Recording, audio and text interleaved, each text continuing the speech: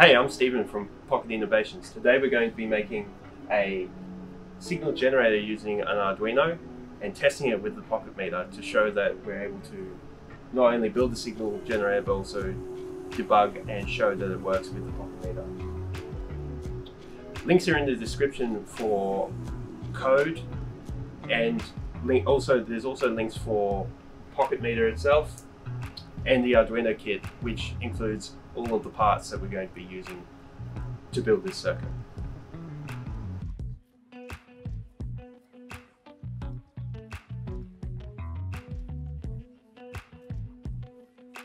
So to build this DAC, we have 4 220 ohm resistors, 5 1 kilo ohm resistors, and 1 10k resistor. I've also gone to the liberty of getting a 100 nanofarad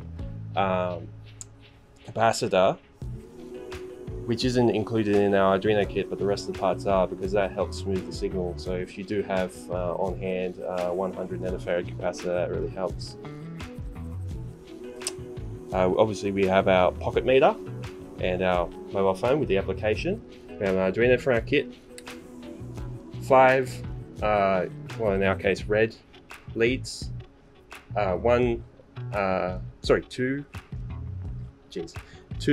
orange and 1 yellow. It's arbitrary what colors you choose, as long as you follow some kind of standard so you don't get confused in the wiring.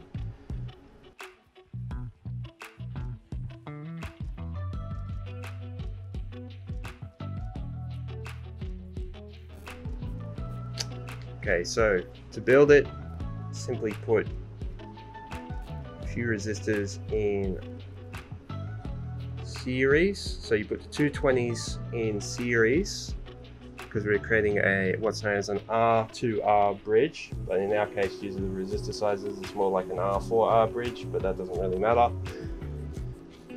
So it's quite simple to just put some resistors in series.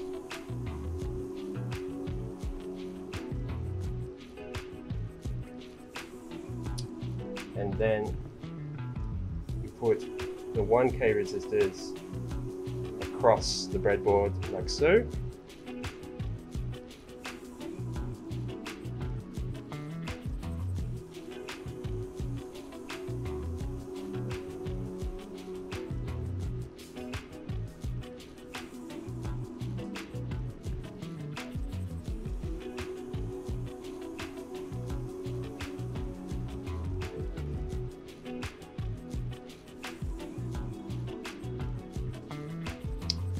And the 10k, which is our ground reference, we're just going to put on the first pin, bit 0 of the R2R DAC. So this yellow lead will be our positive connection, which we'll just put on the final bit, and we'll make one of these orange leads our ground. Ground here, and then we'll connect ground from the Arduino ground pin or near port B. That's correct. Oh.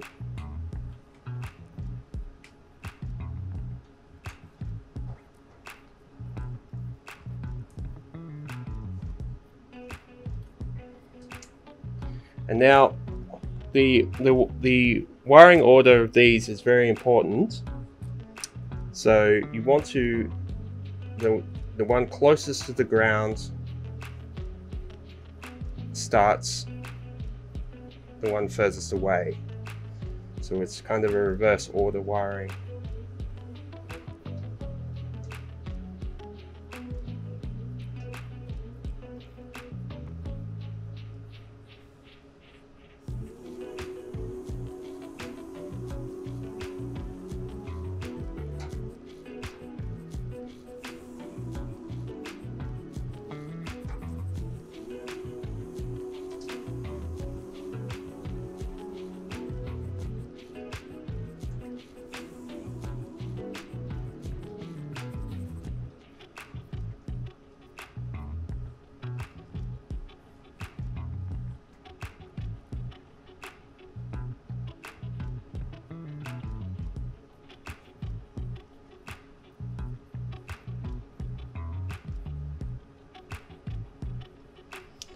Now we should have a DAC, so let's test it with the Pokit Meter.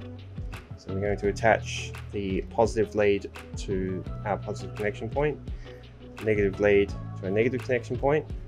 You can see voltage goes up and down because it's an AC signal and we're in DC mode. So if we go to oscilloscope and reacquire, oh, looks like we wired it wrong. So this is why it's useful to have a Pokit Meter. Okay, just let me have a look what I've done wrong here.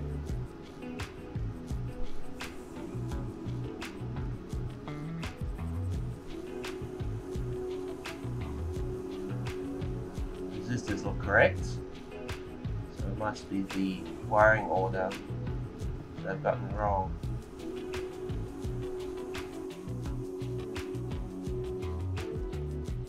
There we go. So now that the wiring order is correct, you can see that it's producing the correct waveform. It's a little bit choppy because it's only a 5-bit DAC, but that can be improved by the addition of this capacitor. So if you connect the capacitor between ground and the AC output pin, you can see that it smooths the waveform quite a bit. So if we go with this firmware on this Arduino, if you restart it, it will give you a different waveform at random. So you can see this is a sine wave when you can pinch and drag that, reacquire, a nice looking sine wave.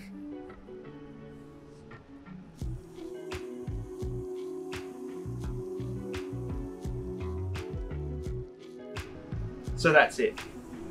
Follow us on Instagram, Facebook. Make sure to like and subscribe. We'll see you again for the next Arduino project.